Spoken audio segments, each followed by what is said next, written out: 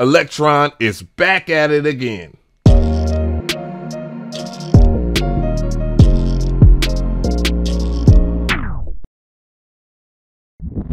What is going on, peoples? I know I'm a little late on this news, and I usually try to tackle things when it comes out because I don't have the privilege to get stuff way before the pre-order or whatnot. I don't think hip-hop channels do get that kind of respect. Well, we'll talk about that a little later, as that is a prerequisite of a rant that I have. But yeah, the pre-order nudge started on Wednesday. You know, everybody had their demonstrations and stuff like that. But the one that really stuck out to me was the Perfect Circuit audio demonstration by Basic. Basic is a synth god. He's a synth and drum machine god. He programs with the best of them. And I really do like his stuff altogether. Like, I have a few of his beat tapes or whatnot. But nonetheless, Model Cycles, which is an offshoot of the Model Samples, which I have this, and I think I should just go ahead and do a review on it, even though it's been out for quite a while. I just think it would serve justice because, again, there's no hip-hop representation when it comes to these hardware pieces. And I see that there is a void to be filled, and I'm going to do that. But yeah, the Model Cycles being an FM synthesis drum machine slash synthesizer is supposed to be a scaled down version of the Digitone, and like this is supposed to be a scaled down version of the Digitech. One thing I do see that they're doing very well with this particular unit is the fact that they have it at $300 instead of $400 or something like that, which I always thought was a little bit outrageous that they would charge that much for what little it offers, and the fact that their competition really starts at as low as $150 if you look at something like this right here, which is the Korg drum, Voca drum. All right, here we go. I'm holding it right now.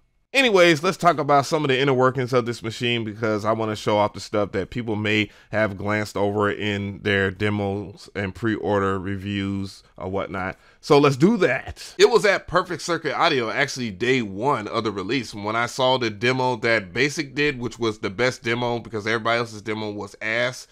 It was fantastic. Like, I was like, man, like, I really want to get it. And it was available at $300, and I didn't get it on that Wednesday, and I'm very upset, and it sold out. So that should let you know of how special this unit is. I mean, the FM Groove Box, yeah, it's really, really special. I might go over here to sweetwater.com and pre-order it again because I did like how they handled my MPC-1, and the guys over there do a great job. Shout out to Caleb over there at sweetwater.com. I think he did a fantastic job the way he handled the pre-order and let me know that it was coming and all that stuff. So we're at the official website of Elektron right now, and you can see a closer look of it. I mean, there's already videos of it because they already are nudging the hell out of everybody, but you know, it shares the same body as the Model Samples. If you're not into the Model Samples look, well, you're not going to be into the look of this, and I could deal with it. I mean, it's not that big of a deal. You know, it's pretty cool for customization features. I know they comes with stickers and stuff like that as well. It says Model Cycle 6-track FM bass groove box, scale angles in dense and jagged, glide planes vast and fluid, or sink into the mist of dissonance. So I'm going to read more into this right now. Define the formulas. The 6 machines of the digital FM engine are unique to the Model Cycles and cover both the percussive and melodic synths. And just that line alone, I mean, it's really good for the fact that they keep it simplified. I did see that, you know, one of the things about FM synthesis is it's extremely difficult to grasp, and it's the way that FM synthesis works and usually how it's represented on screen. Like, even with some of the soft synths that are out there, it's very difficult. That's why I think a lot of people like Serum when it comes to FM synthesis, because it's very simple, because you have the carrier modulator and the UI is very simple. So we're looking at the back of the Model Cycles, and you can see it has the 5-volt DC output jack, and then you also have the USB jack. And I believe, if I'm not mistaken, because it's been a second since I played with my Model Samples, that it has a way of outputting audio via USB, which is really good.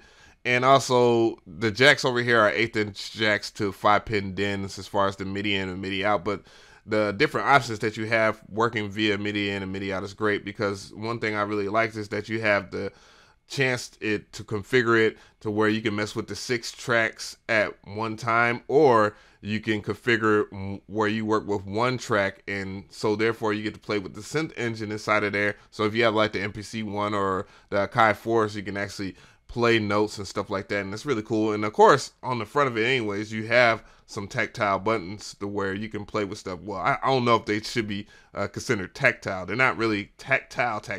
I think one of the smaller but bigger news is that they actually announced the power handle, which is supposed to give it battery operation power, and that is actually something that they should have did a long time ago with the model samples, but nonetheless, it's here, and you know, that just speaks volumes about their priorities. But nonetheless, I don't know what's going over there at Elektron, and therefore, if they can get it out and they promised it, which there's no date for it yet, then hopefully it will get out there and people will be able to travel and do stuff in that form factor if you want to do beats on the beach or some dumb shit. So tell me how you feel about this, because I definitely want to hear from you guys in the comment section if you're digging it or whatnot. I'm excited about it, but there's things that kind of bother me, and it's not necessarily the model cycles. I'm a little tired of the fact that the hip-hop representation on hardware is not represented very well. Again, there is a void that I've been feeling with just my own pockets or whatnot, which I'm not saying I should be entitled to free gear or anything like that, but a review unit, being able to review it, there needs to be a massive perspective on it. I mean, I think that a lot of these companies just fill the void of where they think most people spend their money at, as if hip hop is broke or something like that, or they just don't care, or they don't look at people that look like me and have that kind of regard to that we actually like this type of gear. I know my opinion is probably going to trigger certain people that watch my channel, and it just has to be said. I know a lot of people are going to be very upset, but I don't really give a damn at this point, because I'm really tired of being nudged by certain people that don't look like me, do the same music as me, or whatever. And I don't think it's fair to any of the people that are aspiring, that want to do stuff in the hardware world, that doesn't see any appeal because they don't have people that look like them or do the same music as them or whatever. And that is very important, because if it wasn't, then you wouldn't see any type of nudging from other companies where they have a universal palette of people. Prime example of universal palette of people, Native Instruments. And out of all due respect, it's been happening since the 80s. I mean, if you think about the genres like hip hop that spawned all of Akai's hype over the past couple of years, you would think that they would respect people in the hip hop community enough to where they will start to look in that direction. Of course, Akai actually started doing that and doing less of the celebrity nudge when it comes to the hip hop community, and start looking at guys like me that just aren't as big as maybe a Primo or a Young Guru or any of that. Not to say that Akai has reached out to me, because they haven't, of course, because I've been very critical, but nonetheless, though, I think Elektron should actually look into the direction of hip hop producers. If you're going to show up to things like A3C that has a lot of quote unquote urban people there, then you should actually reach out to a bunch of urban people as well, because obviously we have some type of interest in it and you want to be in our market as much as possible. So why not just give it a chance?